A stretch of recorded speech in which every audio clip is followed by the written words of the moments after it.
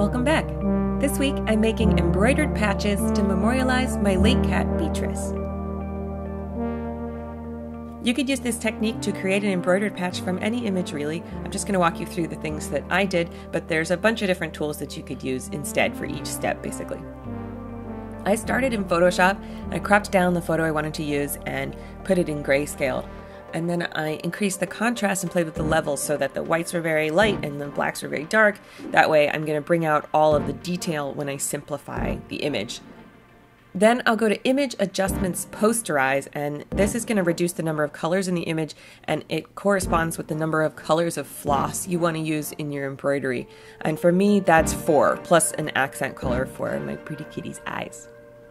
Then I went to print it at different sizes on a piece of paper because I wasn't sure exactly what size I wanted it to be, and I found that if I reduced the opacity of the image, it was easier for me to trace it later. Then I used a small tip micron pen to trace the different regions so that I could see them better when I put it on top of my light mat. This thing is super awesome, by the way. Then I chose a light colored fabric to place on top of the drawing and used my water-soluble marking pen to trace the drawing again onto the fabric.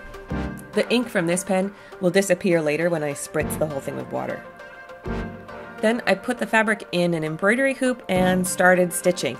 I used an embroidery stitch called the satin stitch, which is just many stitches right next to each other that fill up a whole field, and I was a little bit loose about where the stitches started and ended. I just didn't want any of them to be like too long so that they would hang off the patch.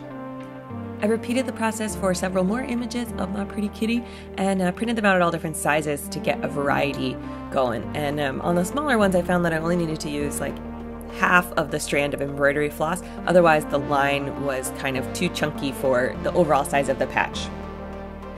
At this point, it's just a regular embroidery. You could stick it to a mat and frame it like this, but I wanted to cut it out and turn it into a patch. So I tried a couple different edge finishing techniques, the first of which was just to do a binding stitch with the embroidery floss all the way around the edge, but that didn't work out as well as I had hoped with the fabric being a little bit flexible, and it sort of made the edges a little ruffly.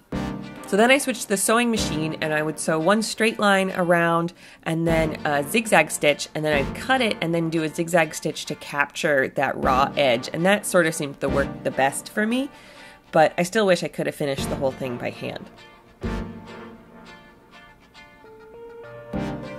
Embroidered patches go great on jackets and bags and hats, you know, anywhere, and you can pin it in place with safety pins or sew it in place permanently or even glue it. I chose to sew this one onto my jean jacket. These patches were a whole lot of fun to make, and I got to spend that time sort of reminiscing about my sweet kitty, and I think it's a great way to memorialize a dear friend. Besides the ones we're keeping in the family, the rest of these patches are going to be given away to my Patreon supporters, so check out the link in the description for more info about how you can get in on that. And also check out the art print I made of all of these embroidered patches and the backs of the embroideries. I put that in my digital shop. Thank you so much for watching. I publish new videos every week about DIY projects like this one or involving technology and about my life in New York City. See you next time.